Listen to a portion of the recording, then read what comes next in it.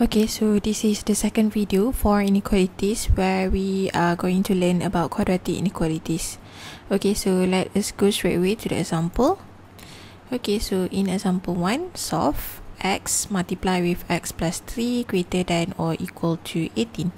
Okay, so the first step is let us rearrange so that the right hand side is equal to 0. Okay, so let us expand the left hand side and then let us bring 18 to the left hand side.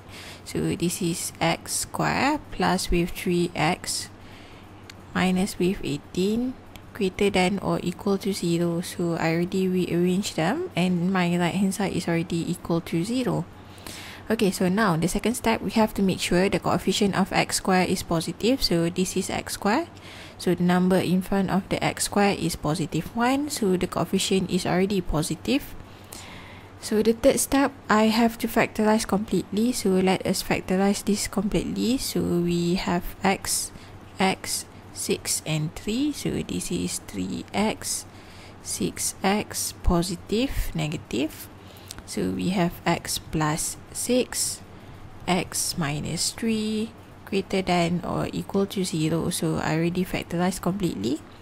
Okay, so the fourth step, I have to sketch the graph. So let us calculate the critical value first. So for the critical value, x plus 6 is equal to 0. X is equal to negative 6. Another one is x minus 3 equal to 0. X is equal to 3. So let us sketch. This is quadratic. So it is a smile graph. So the critical value is negative 6 and 3. So since we do have some equal sign here, this one should be a dense circle at negative 6 and a dense circle at 3 as well. Okay, so now I already sketched the graph and now we have to find the solution. So I want something that is greater than 0, so that means I want to have a positive region. Okay, so to have a positive region, so look at your graph. This is the graph. So find out where does the graph above the x-axis. So it's supposed to be here. This is above the x-axis. This is also above the x-axis. So that means our solution, if we refer to the solution set, this is x such that x will be less than or equal to negative 6. Or another one is x greater than or equal to 3. So since we have two different intervals, we have to use the word or. So in solution interval, this one will be negative infinity up until negative 6, union with 3 up until infinity. Okay, so that is the first question. So let us proceed with the second one. Okay, so the second one, we have to solve 9x squared plus 28x minus 30 less than or equal to 2 times with 1 minus 3x squared. So firstly, let us expand the right hand side, and then we have to make sure that the right hand side is equal to 0. So after I expand, I have to bring it to the left hand side. Okay, so this is 9x squared plus with 28x minus with 30 less than or equal to 2 times 1, 2 minus 2 times 3, 6x squared. And then bring everything to the left hand side. So 9x squared plus 6x squared plus 28x minus 30 minus 2 less than or equal to 0. So simplify this. This is 15x squared plus with 28x minus with 32 less than or equal to 0. So I already done the first step. My right hand side is equal to 0. Second step, the coefficient of x squared need to be positive. So my coefficient of x squared is 15. So that means the coefficient is already positive. Factorize completely. Okay, so now we got to factorize completely. So 5x, 3x, 32 is 8 times 4. So 8 4, so this is 40x, this is 12x. So to get 28, this one is a plus, that is a minus. So we have 5x minus 4, 3x plus 8 less than or equal to 0. So I already factorized completely. Okay, so now to sketch the graph. Okay, so basically the graph for a quadratic, so this is how the graph looks like. Okay, so now I need to know what are the critical value. Okay, so to find the critical value, take each factor, let them equal to 0. So 5x minus 4 equal to 0. X is equal to 4 over 5. And then 3x plus 8 is equal to 0. X is equal to negative 8 over 3. So the left hand side is negative 8 over 3. The right hand side is 4 over 5. Since we do have the equal sign, that means both of them need to be a dense circle. Okay, so I already sketched the graph. Now we need to find the solution. Okay, so we want to find a region that is less than 0. So that means I'm looking for what is the value of x so that it will be negative. Okay, so now referring to the graph, so this is the x-axis. We have to find something that is below the x-axis. So this is the region below the x-axis. So that means that is our solution. So in solution interval,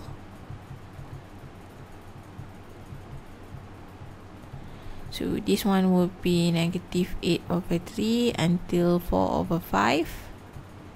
So close, because we do need to include both of them. In solution set,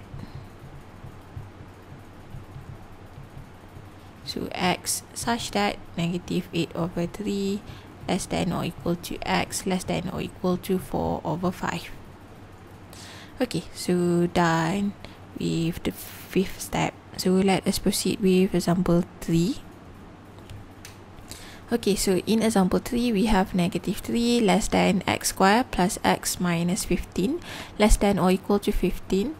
Okay, so basically we have two different inequalities here. So that means I should separate this into two.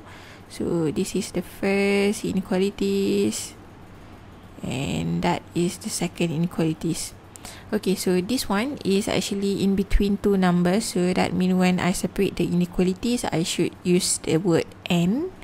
So the first one is negative 3 less than x squared plus x minus 15, and at the same time x squared plus x minus 15 should be less than or equal to 15. Okay, so let us solve this one. So the same step, the similar step, the first one is the right hand side should be equal to 0. So bring everything to the left hand side. So we got negative x squared, negative x, negative 3, positive 15. So this is positive 12 less than 0.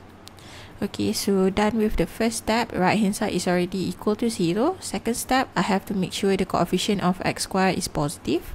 So now the coefficient is negative, so we have to time each term with negative. So this is x squared plus with x minus with 12. So I times with negative, I should flip this sign. So this is greater than 0. So after we make sure the coefficient of x squared is positive, then we can easily factorize them. So this is actually x plus 4, x minus 3 greater than 0. So once we factorize, we can easily sketch the graph. Okay, so one left, one right hand side. So now we need to know what are the critical value. So x plus 4 equal to 0, x equal to negative 4. Another one is x minus 3 equal to 0, x must be equal to 3. So this is negative 4, this is 3. It shouldn't be a dense circle because we don't have any equal sign here. Okay, so greater than 0, so that means if this is the x-axis, the answer should be above the x-axis. So above. So let me give the solution in solution interval for this. So this is negative infinity up until negative 4, union with 3 up until infinity. So this is the answer for the left hand side. Okay, so now let us do the same thing for the right hand side. So make sure the right hand side is 0 first. So this is x squared plus x minus 15 minus 15. So this is minus 30 less than or equal to 0. Okay, so next, make sure the coefficient of x squared is positive. So this is already positive 1. Third step, factorize completely. So this is x plus 6, x minus 5 less than or equal to 0. Okay, so once we factorize, then we can easily sketch the graph. Okay, so I do have the equal sign, so these two should be a dense circle. So to find the critical value, x plus 6 equal to 0, x equal to negative 6, x minus 5 equal to 0, x will be equal to 5, so negative 6, 5. Okay, so less than 0, so somewhere below the x-axis, so this is below the x-axis. So the answer for this one is negative 6 up until 5. Okay, so before this, we do need to find the x somewhere in between two numbers, and then when we separate the interval, we say that we have to use the word and. So and represent the intersection, so that means once I know the answer on the left hand side and the answer on the right hand side, I should combine them using one number line, and I need to find what is the intersection between this answer and this answer. Okay, so let us do one number line combining them. Okay, so negative 6, negative 4, 3, 5. Okay, so this is negative 4 and 3. Okay, so this is actually answer on the left hand side, answer on the right hand side, negative 6 up until 5, but both of them should be a dense circle. Okay, so now we have to find the intersection between them. Okay, so the intersection between this answer and this answer is this one as well as this one. So that means your final answer for your solution interval. Okay, so the first one is negative 6 up until negative 4. So at negative 6, it should be a closed bracket. This one should be a normal bracket union with 3 up until 5, a square. Okay, so this is solution interval, and then for the solution set,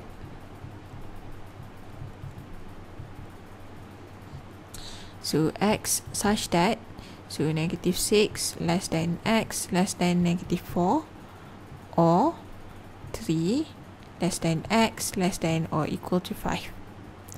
Okay, so those are the answer for question number 3.